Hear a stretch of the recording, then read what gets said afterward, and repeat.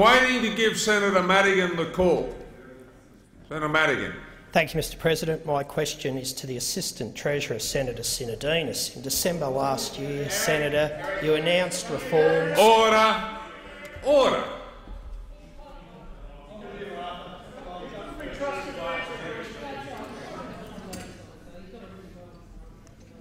Senator Madigan is entitled to be heard in silence. Senator Madigan.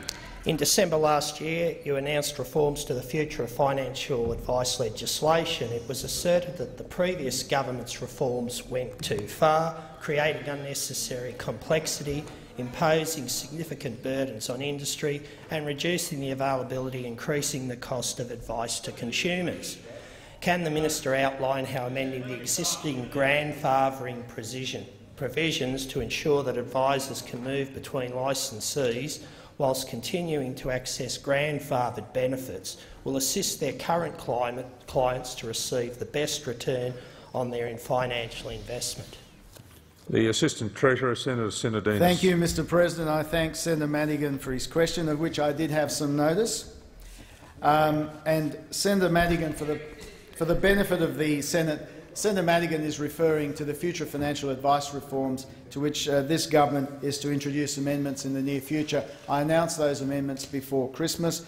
Part of those amendments were to do with what are called the grandfathering provisions in related to conflicted remuneration. This is in relation to commissions and other such payments where there is a potential conflict of interest between the interests of the advisor and the interests of the person receiving the advice. Under the current legislation, advisor movements had been reduced. They'd effectively been frozen in the market because existing conflicted remuneration had been grandfathered. So advisors thought by moving to work for someone else or to set up their own business, they would lose that trail of commissions. What we have done is to say that that will not happen. We will remove that particular provision.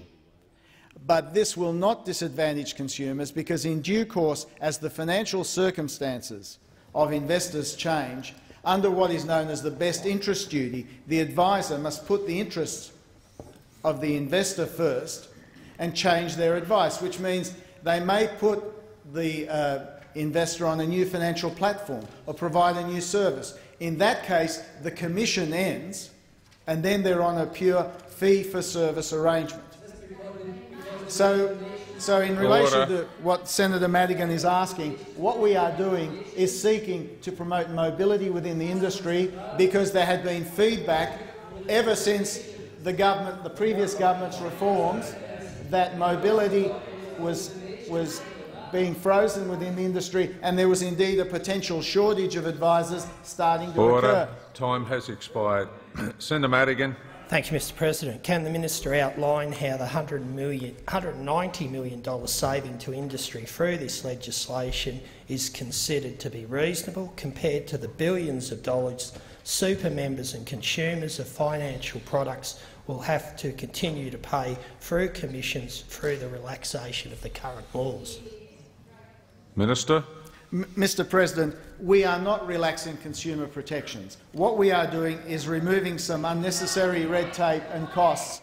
The industry itself had indicated that the costs of complying with the previous government's FOFA reforms would be in the vicinity of something like $375 million and an ongoing cost of $300 million.